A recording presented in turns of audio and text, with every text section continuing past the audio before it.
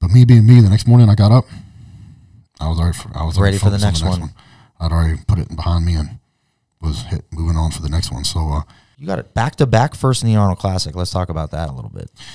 Yeah, so people always ask me what my best conditioning was, and I always have two answers. I think the 2009 Olympia, I got second.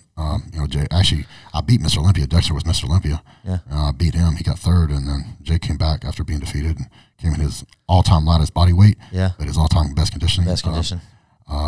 He got the nod over me and won the show, and then I think that and the 2011 Arnold Classic that I won were my two best, conditionings. I think they were both about equal. Yeah. That was one of those goals I set for myself when I was 18 years old. I said I'm gonna win the Arnold Classic, and so that was a huge huge deal for me. Yeah. I remember at that show it was probably one of the biggest honors I'd ever been paid. Mm-hmm. So they did the call out. They called me, Dennis Wolf, I think Dexter, I think Evan was up in that call. Centopani. Yeah, Victor or something. We did our comparisons. They told me to step off. And that means you might have won. That means you just knocked it out of the park. That means you might have won. It's a grand slam. That's all. And that feeling, Branch? And I remember I walked backstage. I stepped off the stage, and I'm like, and Arnold was standing right there, and I was like, I just wanted to jump up and down and scream, because I'm just like, you just can't understand.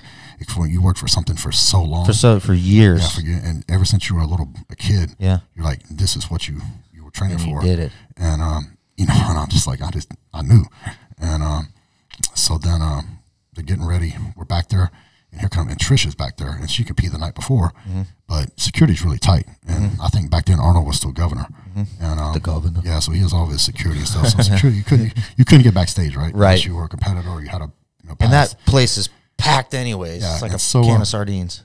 And so I see her back there, and I'm like, and she's just smiling. I'm like, how'd you get back here? And she wouldn't. I'm like, I just knew because somebody went and got her. Somebody got her. And brought her back there. And then Arnold came up to her, and he goes, oh, you're Branch's wife, and blah, blah, blah. And I'm just like, this is going to be a good night. Hell yeah. So, I won the show, and, I went out. We had a party that night and had a great time. Ate some cheeseburgers. A couple cheeseburgers. All the people in my life, except for my mom, she wasn't there, but everybody that was pretty much everybody important to me at that time was there. That's cool. And so it was a really good feeling. And but me being me, the next morning I got up. I was ready for the next one. I'd already put it behind me and was moving on for the next one. So